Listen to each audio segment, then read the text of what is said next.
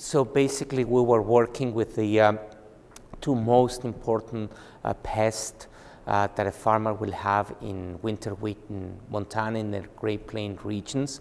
From the weeds perspective is cheatgrass or downy brome.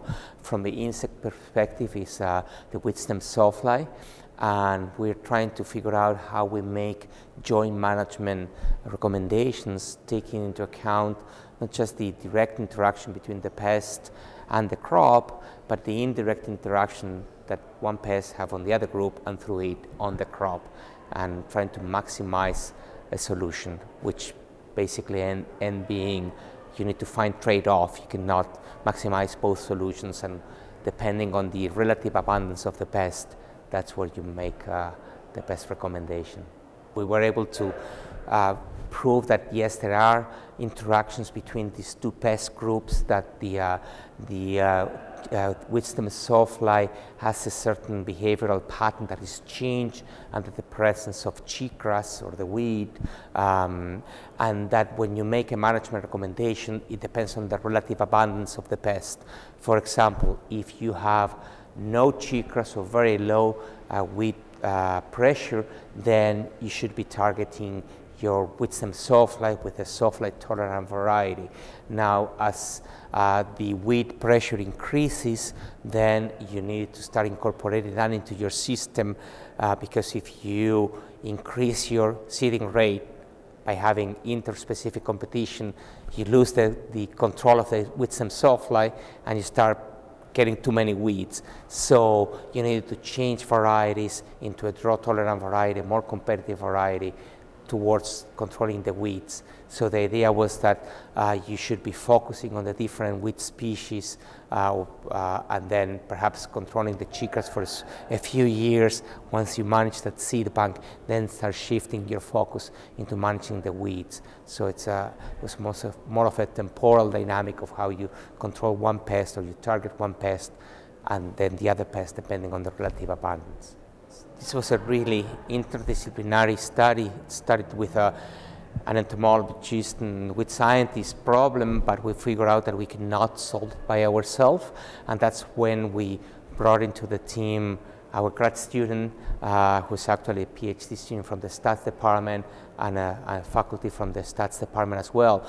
And they've combined basically a structural equation modeling with what is called an annihilation technique, an Bayesian approach. So the idea was to solve many equations that will explain the direct and indirect relationship between management practices and pests, and then solve them all together.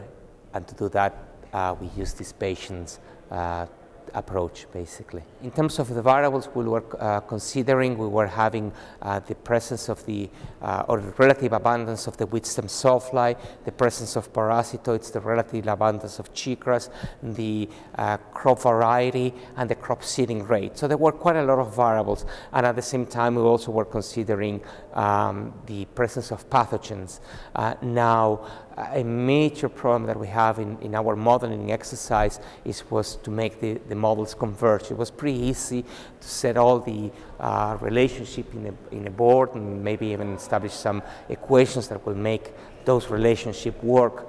But now, using the information to have a model that will actually converge and get logical results that we can then show to farmers, that was a big issue. So.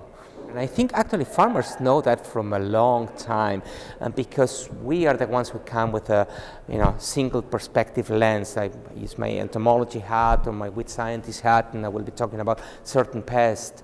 But when a farmer sees a problem, they start to combine all this information together. It's like, well, is this a nutrient deficiency? Is this a pathogen?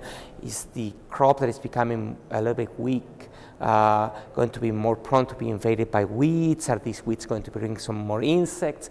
Do I need to manage? How much it will cost? Do I need to prevent? So they're actually in tune to this idea of a multivariate analysis. They may not express it in the same way we scientists do, but they clearly understand that. So when we show them, look how these different pest groups interact, they I think comes to their everyday language. So the only thing we did was a formal way to find a way how to make a management recommendations. They know that problems interact in the fields, and they need to maximize their solution based on multivariates at the same time.